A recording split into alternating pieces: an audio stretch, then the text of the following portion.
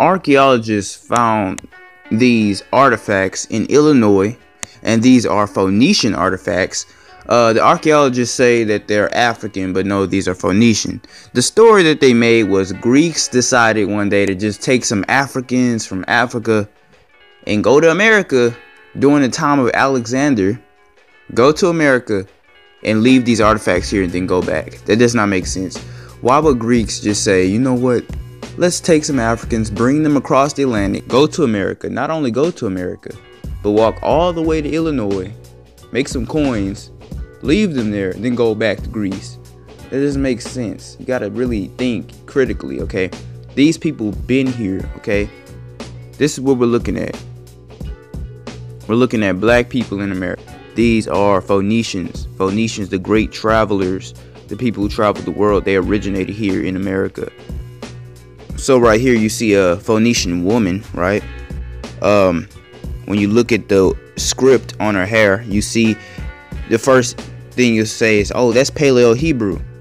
This is Hebrew, but this is the Hebrew that was spoken by Moab, spoken by Ammon, spoken by Esau, and spoken by the Canaanites. Okay, understand that the Phoenicians were a mixed group of people. These were Shemitic people. Shemitic means they were mixed with Ham and Shem. Okay, the Phoenicians were mixtures of Canaanites and Moabites and Ammonites and some Edomites, because Esau, we know through the scriptures that Esau took Canaanite wives, right? So that's what the Phoenicians are. They're mixtures of these people. So you're looking at their language, right? But don't get them confused with Israelites, because these are not Israelites. Look at this. Okay, look at this artifact right here. You know that this is obviously a Negro, right? You could look at his hair, you could look at his nose, you could look at his lips. You could just tell that's absolutely 100% a Negro. But it's not an Israelite, because Israelites grew their beards. They did not get tattoos. They didn't shave cleanly. They didn't do any of that you see in this picture. Look. But look closely. What do you see here? You see two things at the bottom of this artifact. You see, number one, a horse. And you also see Greek letters. Okay. Now the thing about this is you'll see a lot of Greek letters on it. Understand that Greek is a language that originated from the Phoenicians. And the Phoenicians originated from the Americas. So understand that Greek in general comes from the Americas. That's a whole different topic. But when we see the horse, understand what you're really dealing with. You're dealing with the actual animals that lived in the Americas before Columbus. They'll tell you that all horses in America came from the East. I'm telling you, horses lived in America thousands of years before Columbus. Always, okay? And don't say that Greeks brought these people over here from Africa. That does not make any sense. Here's another one. You can tell that this is Negro without a shadow of a doubt, but it's not Israelite because he has all the tattooing and scars on his face. As you can see, more script. Here we go again. Absolute Negro, right? That's hard to see, but that's actually, yeah, Greek script again. This is found in Illinois. Bald. You can still tell it's a Negro. You can also tell it's not an Israelite, because Israelites never shaved their heads. Bald. Never clean shaved their faces at all. Here's another one. You can finally see that Greek Phoenician on the side, right? That's where it originated from, the Americas. Look at this. Obvious Negro, though. Obvious Negro. This is found right here. You see that it kind of looks Olmekish. But look at the helmet. This is the same kind of helmet that the gladiators of Greece wore, and this is found in Illinois.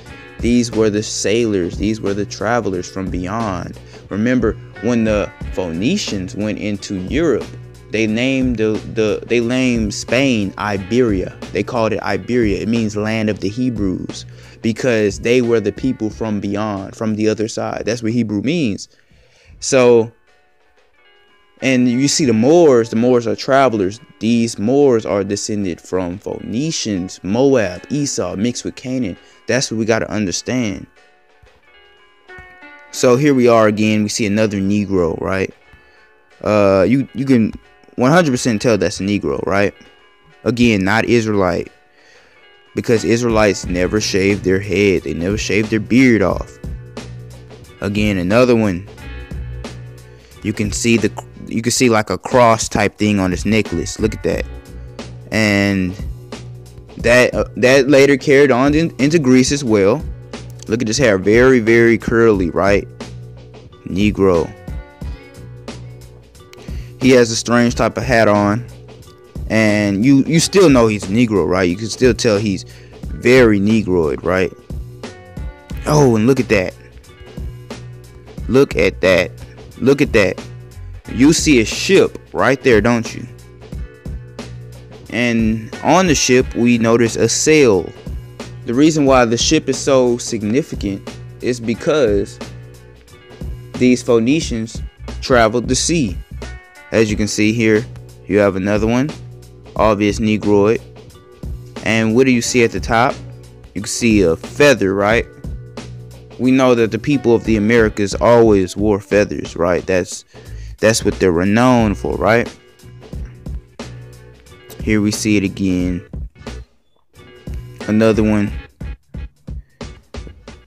Very Negroid, detailed hair, strange hat, all that.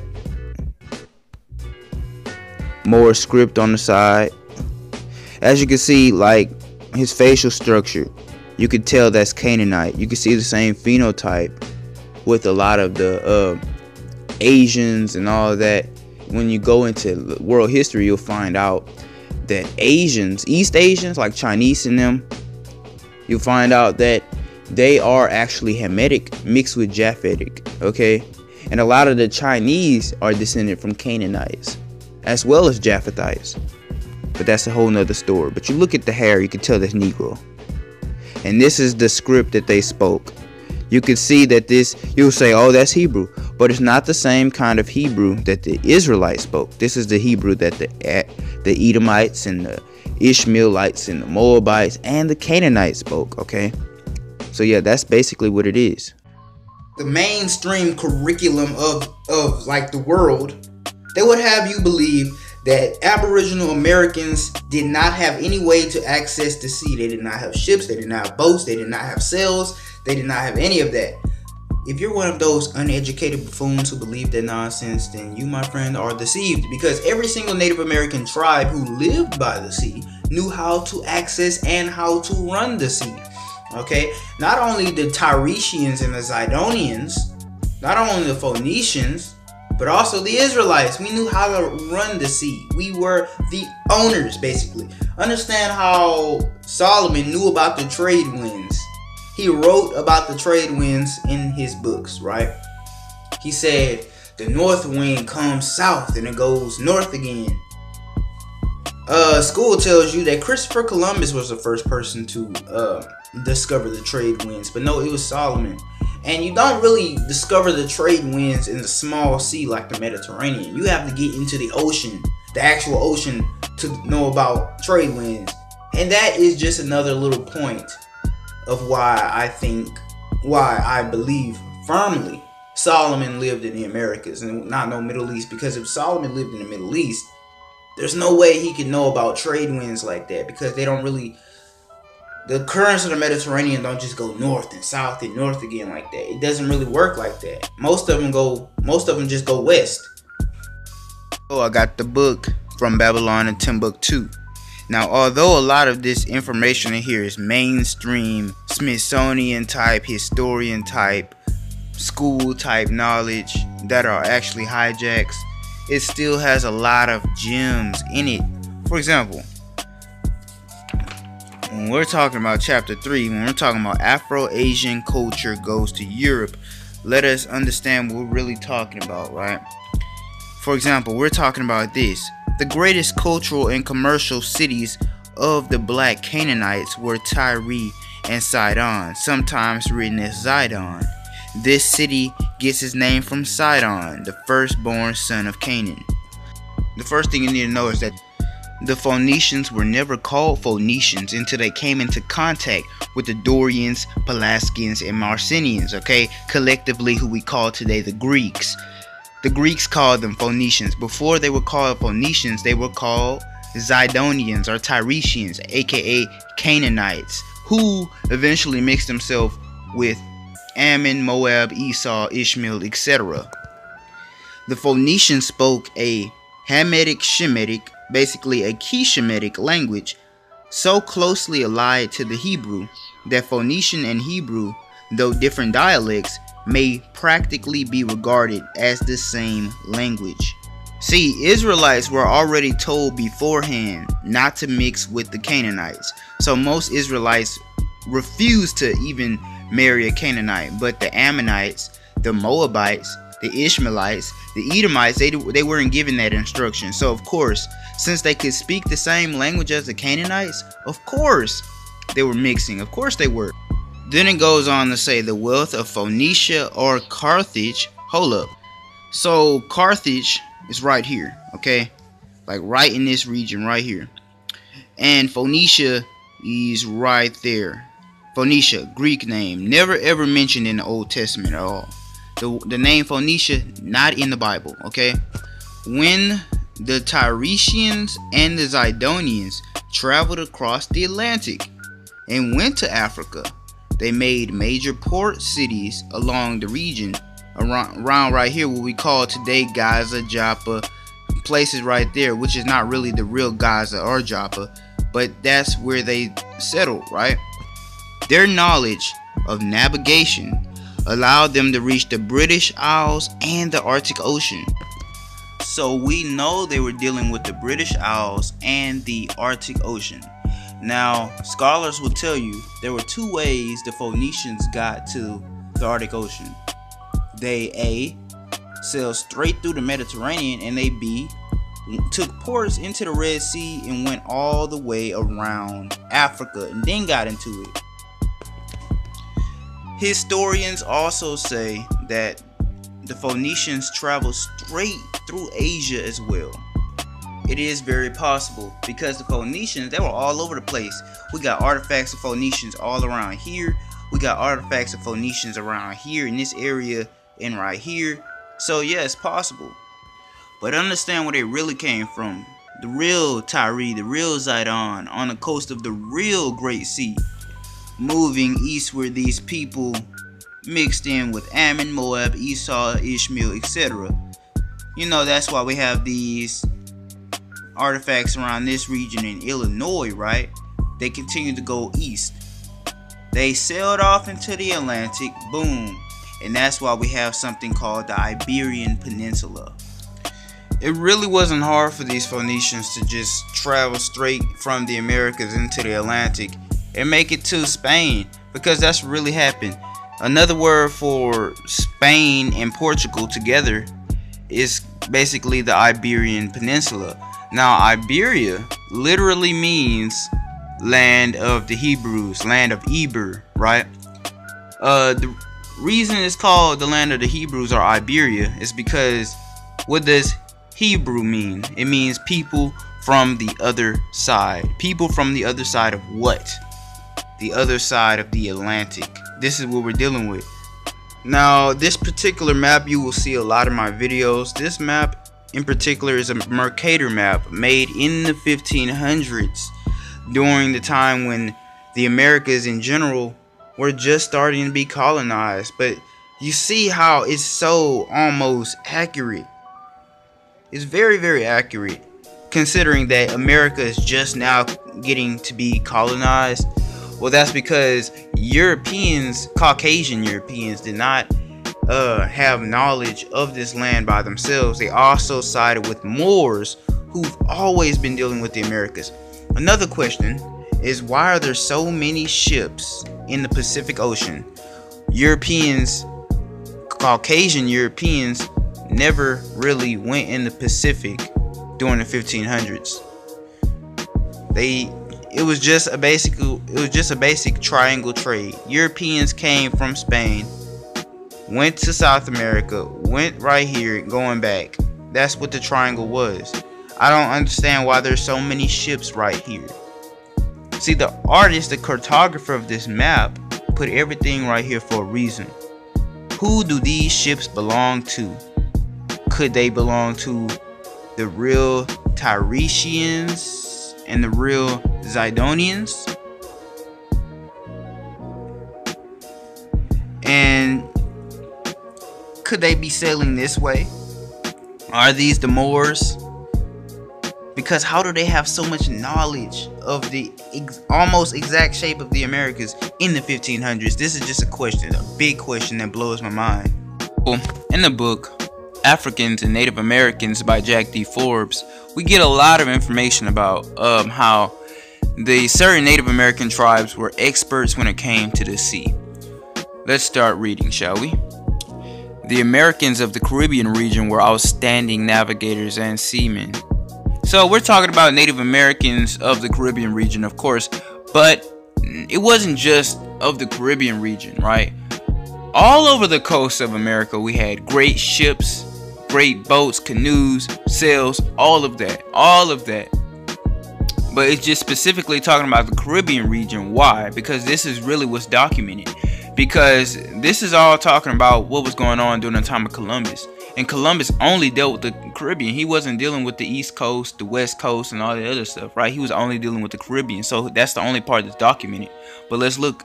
It says, the Americans of the Caribbean region were outstanding navigators and seamen, as noted by the Spaniards and other Europeans. Christopher Columbus was impressed everywhere by their skill. He noted, for example, that their boats, barcos or barquillos, which they all call canoas, were excellently made from a single tree, were very large and long, carrying sometimes 40 or 45 men, 2 or more cados, perhaps a man's breadth in width. The American boats were unsinkable, and if in a storm they happened to capsize, the sailors simply turned them back over while swimming in the sea, bailing them out with the guards carried for that purpose. Andreas Bernaldez recorded from Columbus that the Americans navigated with their canoes with exceptional agility and speed, with 60 to 80 men in them, each with an oar, and they went by sea 150 leagues or more. They were masters of the sea. So basically, these Europeans are bragging about these American sailors. They're saying they're masters of the sea. They have great speed and agility. Their boats are unsinkable. What are they saying? They're saying that their ships, the way they sail the sea, is better than the way the Europeans sail the sea. They're jealous because guess what? The biggest thing that the Europeans were worried about when they were coming to the Americas is their ship sinking. Because a lot of the times the European ships did sink. Okay, we see a lot of ship remains under the Atlantic Ocean. They're jealous. A canoe was later discovered in Jamaica that was 96 feet long, 8 feet broad, and made from a single tree. Columbus found that the Loquio people of the Bahamas were not only very acquainted with Cuba, 1.5 days away via canoe, but also knew that from Cuba it was 10 days' journey to the mainland. Doubtless Mexico or South America, since Florida would have been closer than that. He also saw a boat which was 95 palms away, and 150 persons could be contained and navigate. Others were seen which were of great workmanship, being expertly carved. A canoe was also seen being navigated successfully by one man in the high winds and rough sea. Columbus captured Caribs in the Antilles, such as Guadeloupe, from whom he learned of the South American mainland, but also learned of the mainland from Americans living on St. Croix and Borinquian, Puerto Rico. Oh, by the way, Borinquian is a Hebrew word. It comes from the Hebrew word barak, which means to bless. Shalom wa baraka mishpaka. I remember I used to say that all the time. Okay, anyway. Americans who were taken into Europe drew maps there which showed Haiti, Cuba, and the Bahamas. So hold up. Not only was these Indians good with the sea, but they also knew how to make maps. That's some stuff they don't want to tell y'all. They want you to believe that the Americans were stupid, dirty animals who walked around swinging from trees and stuff. Same like they want you to think about Africa. Same like they want you to think about everywhere where there was black people, right? They were just stupid, dirty animals. Not true. Let's continue to read.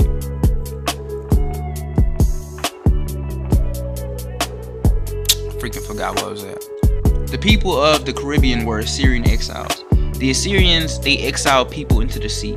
Okay, so when we're dealing with the map, Assyria being on the east coast of the Americas, they exiled the people into the sea, and they went to islands. And sometimes they went all the way to Africa, and that's how we got the Bantu expansion. But that's a whole nother story. But yeah, let's continue.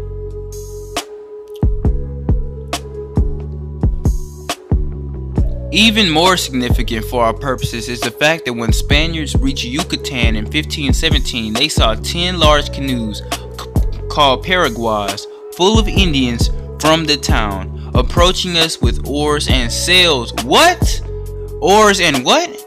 Oars and sails. So you're telling me not only did these Native Americans have huge canoes that did not sink and were fast and agile in the water, but they also had sails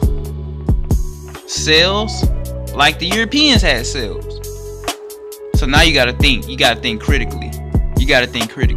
Archaeologists found a stone tablet in Paraba, Brazil, which had Phoenician Hebrew inscriptions on it, and they translated it. Now I bid you, look, when they translate stuff, the translations are not always accurate, and sometimes they purposely infiltrate hijacks into the translation to deceive you. But look, this is the translation. So look, this is what it actually says. It says, "We are Sidonian Canaanites from the city of the mercantile king. We were cast up on this distant shore, a land of mountains. We sacrificed a youth to the celestial gods and goddesses in the 19th year of our mighty king Hiram, and embarked from Ezion-Geber into the Red Sea. We journeyed with 10 ships and were at sea together for 2 years around Africa." See, that's the fluke. That's a hijack. Africa is a new word. There's no way that these Phoenicians could have wrote the word Africa on that tablet and then they put in parentheses Ham. No, there's no way. There's absolutely no way. Canaanites would call another continent Ham, because Canaanites come from Ham too. And there's no way that they would have wrote Africa on a tablet, because Africa was named after a Roman general way later, Scipio Africanus. Way later. That's the hijack. Dodge it. Then we were separated by the hand of Baal, and were no longer with our companions. So we have come here, 12 men and 3 women, into a new shore. Am I the admiral, a man who would flee? Nay, may the celestial gods and goddesses favor us well. Let's look at this like it did take place in Africa. Okay, it said the first place they took off from was Ezion-Geber. In the Middle Eastern model, Ezion-Geber is right there. And it said they went through the Red Sea. Okay, and they went all the way around so-called Africa. And then they made it to Paraba, Brazil, right there, right? Now, let me point out the one flaw that we're dealing with. Before the 17 and 1800s, this was never called the Red Sea. It was called Sinus Arabicus, which means the Arabian Sea. But when we look at maps that were made in the 1700s, the Gulf of California is actually called the Red Sea. And even today, you can ask anybody who lives in California. The Gulf of California, another name for it is the Vermilion Sea. Vermilion is actually a shade of red. So understand what we're dealing with. In Hebrew, the name Red Sea is Yom Suf, The word Yom means sea, and the word Suf means woolly. It's called the Woolly Sea because of the reeds that grow on the banks, the fluffy reeds that grow on the banks, and they grow right here on the Gulf, on the shore of the Gulf. And not to mention the red algae that grows in the waters of here and here. That's why I call this the Red Sea East Wing and the Red Sea West Wing. Both of these Hebraically were considered to be the Red Sea, but this was considered to be the Egyptian Sea. Now the next place it said they went was around Africa. Now we know that Africa was not originally in the text. Instead of Africa, it could have said Kush. Now if you follow me on Instagram, you would see my numerous drops that I've made about Kush. The true location of Kush, aka Ethiopia, aka Africa. Okay, now don't think of Kush as one selective territory. It's not. Kush is like America. It's like the United States, right? Kush is like that. You know how United States is mainly based in one area, but it has, you know, places of a different area. Like United States is mainly based in North America, right? But it also covers Hawaii, and it also covers Alaska, and it also covers Puerto Rico, right? All of that is United States territory. But think of it like this. When we're talking about Kush, it's just like that. Kush is mainly based in 3 areas: Mexico, South America, and Nigeria. No, not this modern day Ethiopia. The modern day Ethiopia is not Kush. You've been lied to about a lot of things. Nigeria, South America, and Mexico. That's Kush.